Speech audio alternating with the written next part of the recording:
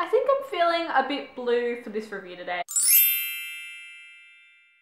Miranda here. So today I'm reviewing All the Bright Places by Jennifer Niven. The feels with this read. It was one of those books that was very serious at the same time really hilarious. It's just like The Fault in Our Stars for me. It was a winner. I'm just going to jump in and tell you straight away what this book's about. This book is told from two perspectives. Firstly, we have the main guy character, Theodore Finch. We call him Finch for short in this book, so he does have a bit of a nickname. Finch has just been planning to take his own life forever. He's kind of like his own little mastermind. He always tries and creates situations where he could die. He's a little bit of an outsider at his school. He doesn't really know necessarily who he really is. Basically, he's very broken and kind of upsetting that no one really seems to notice. The book's also told from the point of view of the main female character, Violet. Violet, you could say before this book, like if this book had a prequel, was a positive, outgoing person, but that soon changes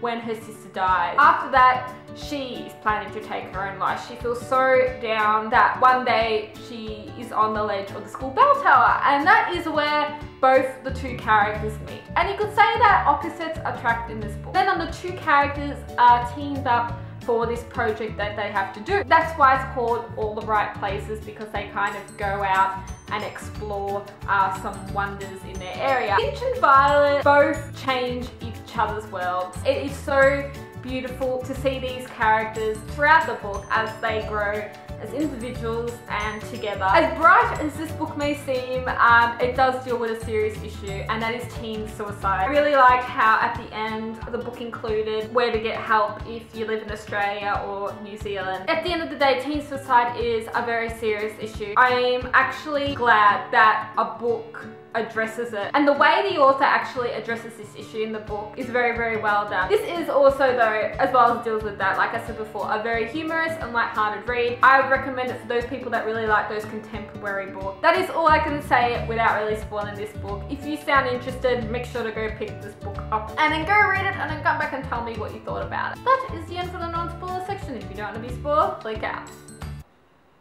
Let's talk this book. Firstly, Finch. You think after Fault in Our Stars, I would not get attached to characters that are most likely gonna die? He dies.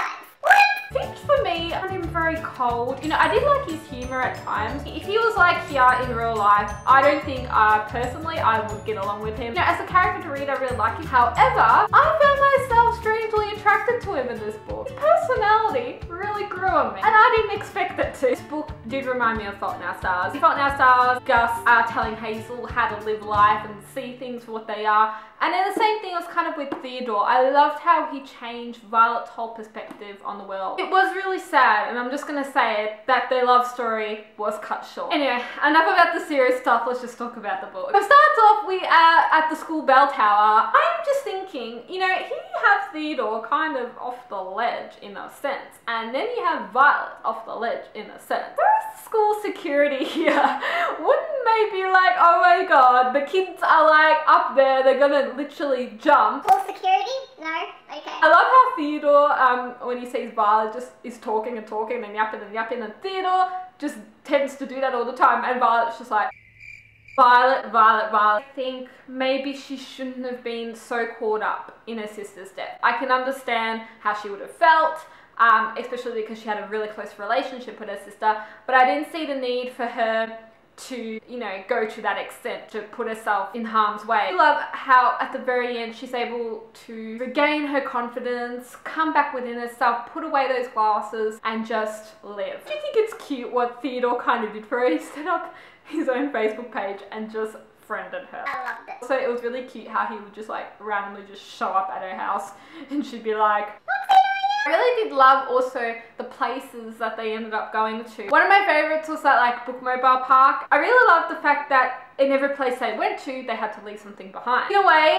I felt like there was a lot of secret messages in this book, and that leaving behind made me think about the author is secretly telling you, what do you want to leave behind? How do you want to be remembered? It's true that when I say that a lot of how you are as a person, your personality, the way you see the world is a result of how you were brought up by your family. Finch in this book, in a way, deals with a lot of family issues. I was very, very mad at his mum and how his mum only saw what have you been going through at the end of the book? How she was completely oblivious to him and know that she had to work and bringing up kids and everything. If your son was going through that, you'd want to be there for him and kind of coax him out of it. Also his dad, how his dad hurt him. I can see why Finch maybe turned out to be the way he did. Finch and Violet as a couple, you know, they're a very unlikely pair. You can see how Theodore is helping Violet change herself. I don't completely ship the two, but then I don't completely not ship the two. Loved the moment when the two of them ended up sleeping on top of the car, but I hated what came as a result of that. I felt as if Violet's parents really overreacted. In a way,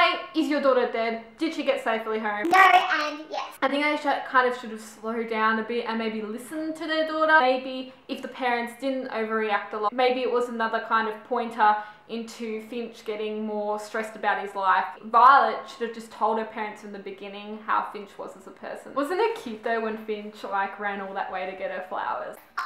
Pascal, do that for me. Nah, he already has kind of done that before. Finch then soon ends up locking himself away in his closet, and for his birthday he kind of puts all the stars up. Just end up going from good to bad really quickly. I didn't realise that this was the last conversation between these two characters. I was just waiting, you know, for Violet to see Finch again, and that was like the last time they kind of saw each other.